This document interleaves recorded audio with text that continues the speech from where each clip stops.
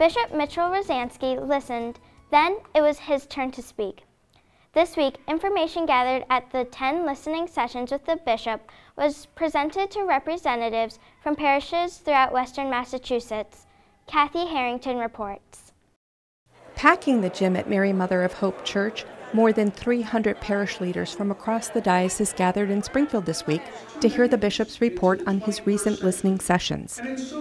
Bishop Rosansky explained that Pope Francis' first apostolic exhortation, The Joy of the Gospel, calls on Catholics to live the Church's mission of evangelization.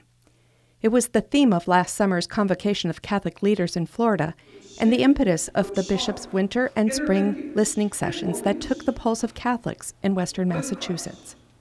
Here in the Diocese of Springfield, we felt that an important part of being at that convocation was looking at where we are as a church today, what do we need to be doing, what could we be doing better.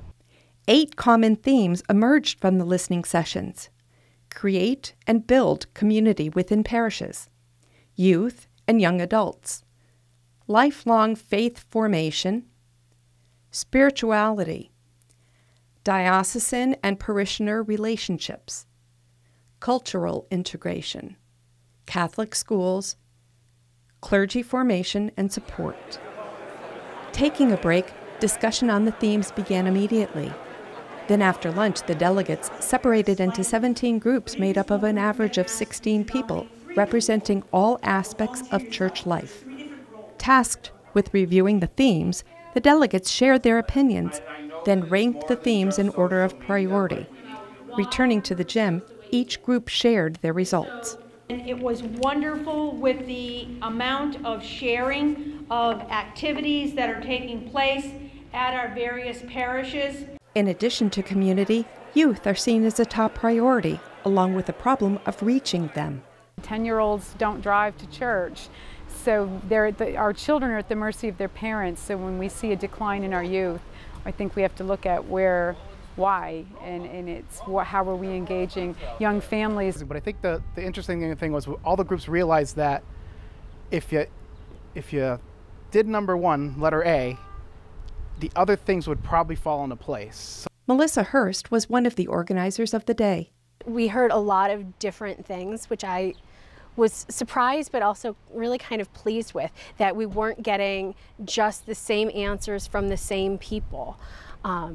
Even sometimes information that's difficult, it helps us grow and helps us figure out what we need to do next. Bishop Rosansky told the group that a pastoral synod is in the works to coincide with the 150th anniversary of the formation of the Diocese of Springfield in 2020. But there were a lot of good ideas that were shared today, and it doesn't have to wait for the diocesan synod.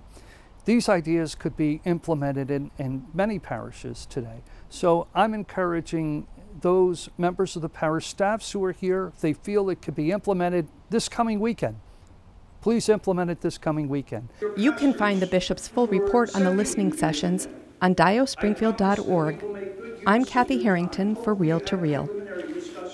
The Pastoral Synod will take place in 2020 during the 150th anniversary of the founding of the Diocese of Springfield.